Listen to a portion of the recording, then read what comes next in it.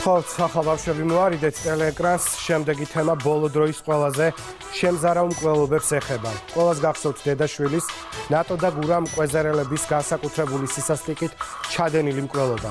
დედის ცხედარი საკუთარ სახლში იპოვეს, შვილის კი დედის დაკრძალვიდან 2 წლის შემდეგ კასრში ჩაბეტონებული.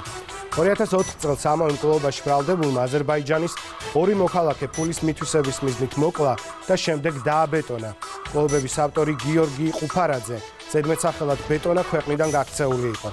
იგი ათენში დააკავეს და ქართულ მხარეს მხოლოდ რამდენიმე დღის წინ გადმოსცეს. მკვლელობების სერია ნახეთ ვარლამ ციკლაურის რეპორტაჟში.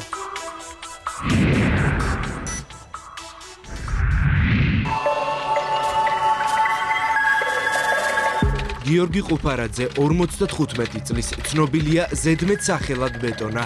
ბრალა დედება დედაშვილის ნატო და გურა მკვეზერელების განსაკუთრებული სისასტიკით გამამძიმებელ გარემოებებში განზრახ მკვლელობა, იარაღის უკანონოდ შეძენა შენახვა.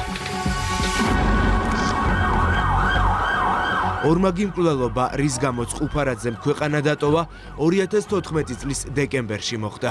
თბილისის ზღვის უბნის დასახლებაში ყოფილ კადეტთა კორპუსის ამ სახლში სამართალდამცველებმა 1965 წელს დაბადებული ნატო კვეზერელის გვამი იპოვეს. გარდაცვლის ჭრილობა ყელის არეში აღენიშნებოდა. სახლში დედაშვილი მარტო ცხოვრობდნენ. ოჯახმა ქალი ისე დაკრძალა, რომ მისი ერთადერთი შვილის გურა მკვეზერელის ადგილსამყოფელი ვერ დაადგინეს. წესიერი, ზრდილობიანი და როგორ გითხრა, აი, კულტურული იყვნენ დედაშვილი. ქალიც ახალგაზრდა ქალი იყო. იმის მერე ამ სახლში არავინ ცხოვრობს? არავინ, ეს დალუქულია. ნატო კვეზერელის მკვლელობიდან 2 წლის შემდეგ გაირკვა, რომ მისი დაკარგული შვილიც მოკლული იყო. კვალზე სამართალდამცველები სუბოტექსის შენახვისთვის ბრალდებით დაკავებულმა ვასილ გოშაძემ გაიყვანა. გოშაძეს უვადო პატიმრობა ემუქრებოდა, თუმცა როგორც ირკვევა, მან გამოძიებასთან ითანამშრომლა და დედაშვილის მკვლელობა აღიარა.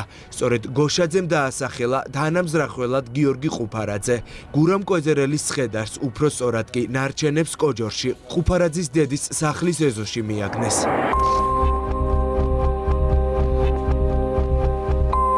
დეკემბერი იყო, ხალხი ამედია მასილის სიცოცხლე იყო, ვინცი გაეთავინ არ იყურებოდა. გყმ სხეულის და კისრის არეში სიცოცხლისათვის სახიფათო განსაკუთრებით მძიმე ხასიათის რამოდენიმე დაზიანება მიაყენა გკ-ს დანის გამოყენებით. მას შემდგომ რაც უკვე გკ გარდაიცვალა შემთხვევის ადგილზე, ბრალდებულმა და მისმა თანამონაწილე პირმა მისი სხეული კვალის გაქრობის და განადგურების მიზნით მოათავსეს მათ მიერ წინასწარ შეძენილ 200 ლიტრიან პლასმასის კასრში.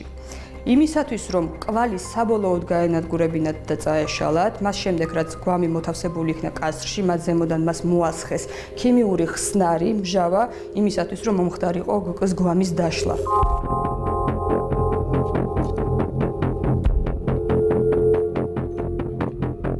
გამოძიებამ დაადგინა, რომ მას შემდეგ, რაც გვამი არ გაფუჭდა, გიორგი ყუფარაძემ და ვასილ გოშაძემ კასრი მიწაში დამარხეს და ბეტონი დაასხეს.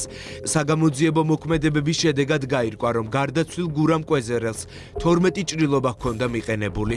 პროკურატურა დედაშვილის სასტიკი მკვლელობის მიზეზად თანხას ასახელებს. ირკვევა ისიც, რომ გოშაძემ და ყუფარაძემ დედაშვილის მკვლელობა წინასწარ დაგეგმეს. ჰარულად დაეუფლა უკვე ოჯახის კუთვნილ ოქროს ნაკეთობებს, ლეპტოპს, სხვადასხვა ბანკის პლასტიკურ ბარათებს, საბანკო ბარათებს და ფულად თანხას დაახლოებით 12,000 ამერიკული დოლარის ოდენობით. აღნიშნული დანაშაულებრივი ქმედების განხორციელების შემდეგ ორივე დამნაშავე შემთხვევის ადგილიდან მიიმალა. ყუფარაძის წარსული საქმიანობა დედაშვილის მკვლელობაზე არანაკლებ შემზარავია. 2004 წელს სვანეთის უბანში მან ძმები საქართველოში აზერბაიჯანიდან მანქანის შესაძენად ჩამოსული ილხამ და რახიმ გასანოვები მოკლა. შემდეგ კი ნაქირავების სახლის ეზოში ჩააბეტონა.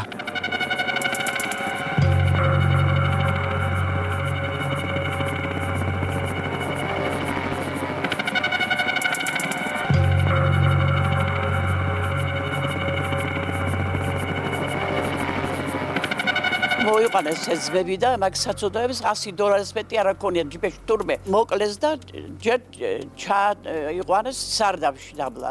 ჩაუყარიათ. მერე ამოეღათ თრიეს და ჩამარხეს იქ დააბეტონეს.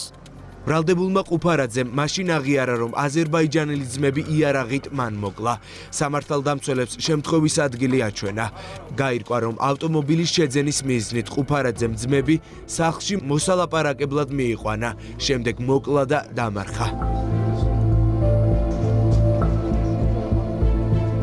ყუფარაძეს სასჯელის ზომად 25 წელი განესაზღვრა, თუმცა 2009 წელს ის მიხეილ სააკაშვილმა შეიწყალა და სასჯელი გაუნახევრდა. 2013 წელს კი მსჯავრდებულმა საპატიმრო ამნისტიის საფუძველზე დატოვა, თუმცა როგორც ჩანს, კრიმინალური საქმიანობა არ შეუწყვეტია.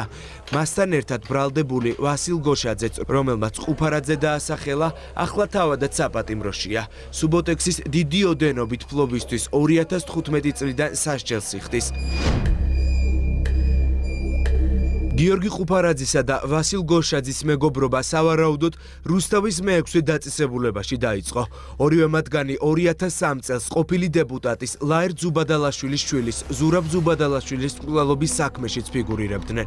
ზუბადალაშვილის მკვლელობა გიორგი ყუფარაძეს გარდაცვლილის სიმამრმა დაუკვეთა. თუმცა მაშინ ყუფარაძე ამბობდა, რომ მისი მოკლა ვერ შეძლო და საქმიდან გასვლა ამჯობინა. ყუფარაძე მეტყოდა დამმოლი ვიყავი ხელებით და ფეხებით. მე ძალიან მაგრად გადავარჩი. ალექსანდრე ჭუმბურიძე ყოფილი პოლიტპატიმარია. ყუფარაძესა და გოშაძესთან ერთად სასჯელის მოხდა ერთ საკანში მოუწია. იხსენებს, რომ თანამოსაკნეების ზეწოლის მსხვერპლი იყო. მისი თქმით, ყუფარაძე და გოშაძე მას აიძულებდნენ ეთქვა, თითქოს ზუბადალაშვილის მკვლელობა მათმა საერთო ნაცნობმა თეიმურა შარაშენიძემ ჩაიდინა და მან ამის შესახებ იცოდა. შენ ვითომ შარაშენიძემ ვითომ მოგიყვა, შენ იცოდი სულაფერი? დავწეროთ აღიარე. ციხის ადმინისტრაციასაც? ციხის ადმინისტრაცია ბატონო. ეგრე აღებდნენ კარმოშკას და ლაპარაკობენ. არაფერი არა თქვა. ყუფარაძე უდევდა ახლა მაინც ერთი ცოტა ხანი კიდე მომეცი დრო. ალექსანდრე ჭუმბურიძის ცემისა და ყვირილის ხმა ესმოდა გაგი ხვედელიძესაც. ყოფილი პატიმარი იმასაც გვიყვება, რომ გიორგი ყუფარაძე აზერბაიჯანელი ძმების მკვლელობის დეტალებსაც სიამოვნებით იხსენებდა. სიამოვნებით მოყვებოდა მკვლელობას, უჟას ფილმებს და ყველაფერს ატყობდი, აშკარად ვატყობდი, სახეზრო ნეტარებას განიცდი და სიამოვნებით ყვებოდა. როცა მე შემზარავდა თქვათ ის ისტორია, იმას პირიქით. ალექსანდრე ჭუმბურიძის ყვირილი და ბღავილი არა ადამიანური საკანში გვესმოდა და მაშინ მივხვდით, რომ ჭუმბურიძეს რაღაცა ჭირდა. ყოფილი დეპუტატის ლაერ ზუბადალაშვილის შვილის ზურაბ ზუბადალაშვილის მკვლელობისთვის თეიმურა შარაშენიძე სასჯელს ახლაც იხდის. ადვოკატი გელა ნიკოლეიშვილი მსჯავრდებულის უდანაშაულობაში დარწმუნებულია და ამბობს, რომ მისი სიმართლე უნდა დამტკიცდეს. უკვე მოთმინების ფიალა აევსო ბაჩო შარაშენიძეს, ის 8 ნოემბრიდან სიმშილობს. ბოლო გზას ველოდებით, რა ვიცი, პროკურატურის მხრიდან რომ დაკითხონ ყუფარაძე, ჩვენ რა თქმა უნდა არავნაირ საწინააღმდეგო არაფერი გვაქვს, რაც არ უნდა თქვას ყუფარაძე, ეს იქნება ბოლო წერტილი, იმიტომ რომ მაშინაც არაფერს ამბობდა პირდაპირ შარაშენიძის წინააღმდეგ და მით უმეტეს ახლა ვერ იტყვის და ამის შემდეგ მაინც გვაქვს იმედი, რომ გადასცემს პროკურატურა სასამართლოს. საქართველოს მთავარი პროკურატურა ყუფარაძეზე ინტერპოლის დახმარებით გავიდა.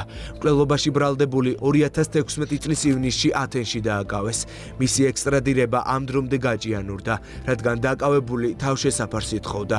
უკვე ერთი კვირა სასტიკ მკვლელობაში ბრალდებული საქართველოშია. ახლა სასამართლომ უნდა გადაწყვიტოს, რა სასჯელს შეუფარდებს არაერთი სასტიკი მკვლელობის ავტორს. შესაძლოა ბრალდებულმა და მისმა თანამზრახველმა საკუთარი ბედი ნაფიც მსაჯულებს ანდონ.